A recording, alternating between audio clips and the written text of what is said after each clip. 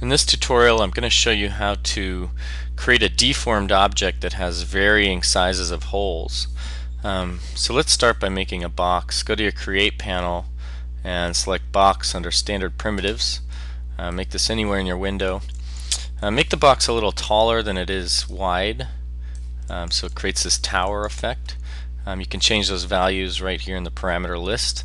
Also, make sure it has 3 by 3 by 3 segments. You can change these values, but just for the sake of simplicity, I'm going to keep them pretty low. Also, make sure your edged faces are turned on. So to do so, right click in the upper left hand corner where it says Perspective and turn on your edged faces. This will allow you to see the different subdivisions of that surface that you're working with. So once you're happy with the form of your box, select the Modify tab, which is next to the Create tab, and from the Modifier list drop down, select the Edit Poly Modifier. This is going to allow you to adjust the sub-object level of this object. So if you expand the sub-object list, you can select on any of these. We'll select Vertex, and you can then start manipulating by either moving, rotating, or scaling the regions of the vertices that you have selected. You can also use the soft selection tool. So you can see that if I select a vertice, it selects them individually. But if I have the soft selection turned on, it's going to select that vertex that I select, but also the vertices within a certain range based on this graph. So you can toggle up and down on this fall off parameter and affect a varying region of the vertices. So go ahead and adjust that value and start manipulating your object. Also, you might want to select Ignore Backfacing.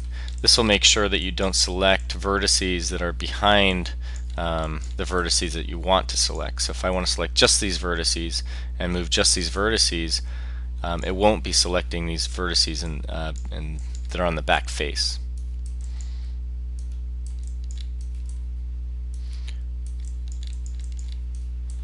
So go ahead and deform this object.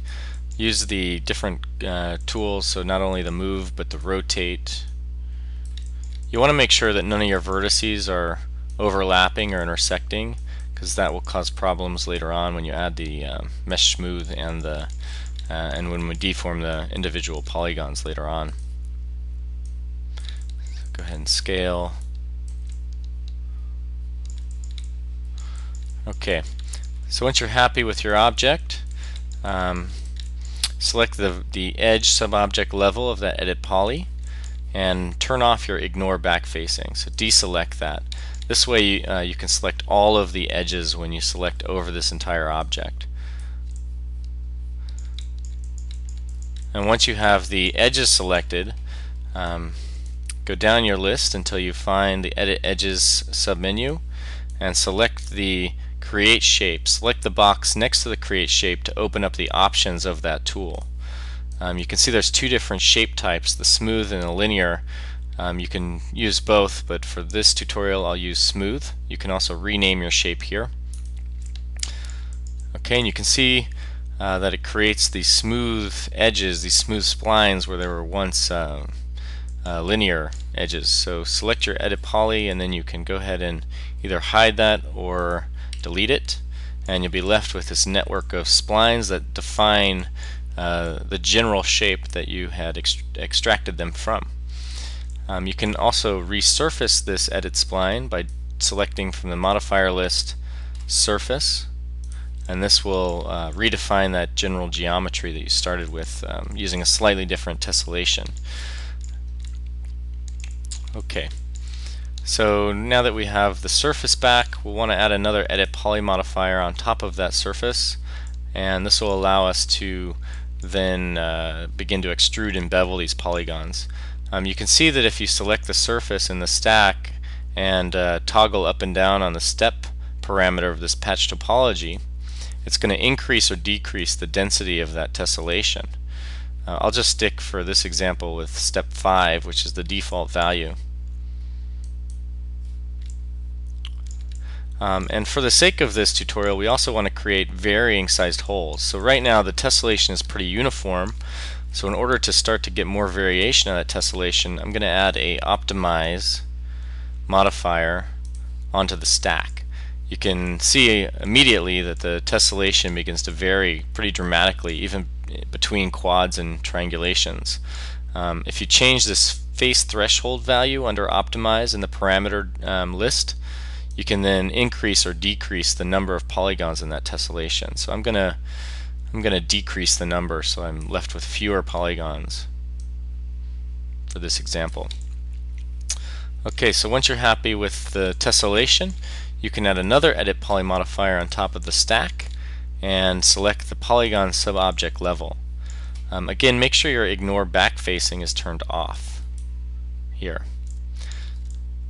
Go ahead and select all of the polygons and go to your edit polygon menu here, and you can use any of these different edit polygon tools. For this tutorial I'll use bevel, but I recommend trying all of them.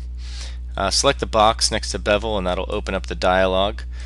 In the dialog you have three different bevel types: the group, the normal, or the polygon.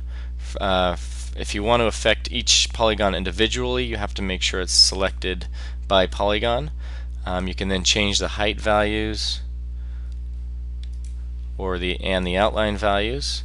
If you go in the positive direction of the outline, you're going to get these overlapping faces, so make sure you're outlining on the inside and then select OK, and then go ahead and delete those selected faces, so you're left with this sort of lattice or cage for an object. After you've deleted those faces, you can add a mesh smooth modifier onto the stack, and you'll start to see that you are defining these sort of circular apertures in the object. If you increase the iterations, you can then get a very smooth tessellation. I'll turn off my edge faces, and you can turn off your grid to see the object better.